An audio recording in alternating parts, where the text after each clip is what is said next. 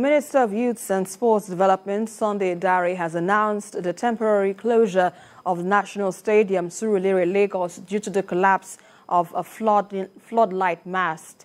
The minister made this known in a statement after inspecting the mast. The floodlight pole broke into two and fell following a windstorm and heavy rain on Wednesday. Now, 3 days after the incident, which indicate weakness of the entire Mainbowl stadium, Solomon Ajuziogu went to the complex to find out what went down.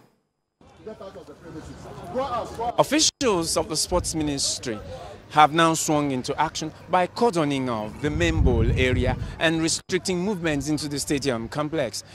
You see they cover something, I see plastic here. Look at the space here. Despite the caution tapes wound round the Mainbowl, some people were walking right through the caution tapes. This is a national monument, a beautiful edifice. Nigeria built this in 1972, and then we hosted the All Africa Games in 1973. This is one trust that has broken into two. Even though not that particular infrastructure, probably maybe another building might just collapse, or maybe one of these trees might just collapse, or who knows.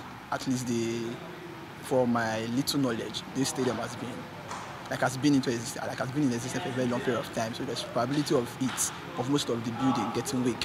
So if that can happen, then there is high probability of something like that repeating itself.